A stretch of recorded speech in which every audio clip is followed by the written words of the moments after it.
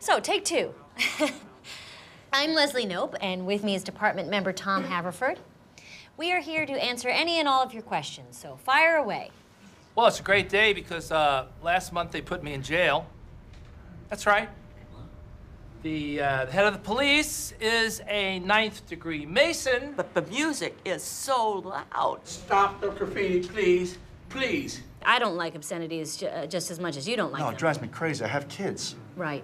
But I've got my little 3-year-old, I'm going through the park, and someone's like, hey, my and the guy's, you my you head. These people are members of a community that care about where they live. So what I hear when I'm being yelled at is people caring loudly at me.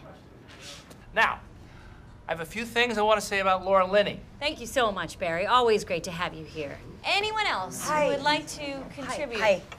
I'm Ann Perkins. I'm a nurse, and frankly, I don't really care for politics.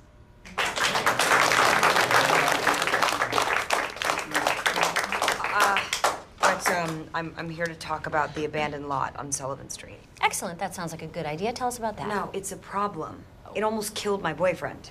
Oh. Yeah. There's a lot nearby my house, and a developer dug out a basement for some condos, and then they went bankrupt. So there's just this giant pit, and it's been there for almost a year. 12 months, yes, go on. Yeah, and my boyfriend, who is a musician, actually, I support him, but anyway, he fell in and broke both his legs. Ann, let me speak with you for a minute. So your boyfriend fell down into this pit, right? Yes. And this guy, is it pretty serious? You guys living together? Yes. Wow. I'm sure this must be really tough for you, you know, just this guy, it sounds like he didn't have a lot going on for him to start with, and now both legs broken, he's just weak. You have to take care of him. You probably feel like you need to move on.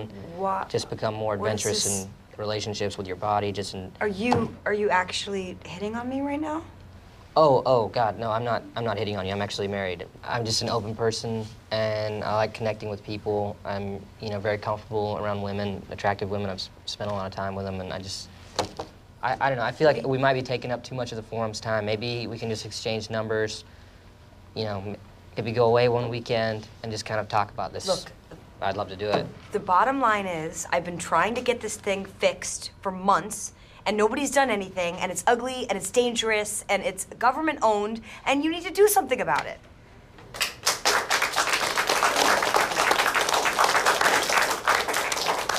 Okay. I'll do something about it. Really? Yes, I will help you. Is that a promise? It's more than a promise. It's a pinky promise.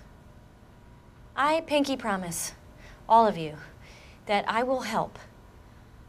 And I will go to that location tomorrow, and we will fill in that pit, and then when that's done, we're gonna put a park on the land.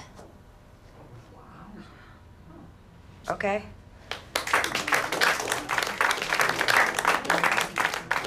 Well, I've worked at the Parks Department for 6 years, and I've handled a lot of things that I'm proud of.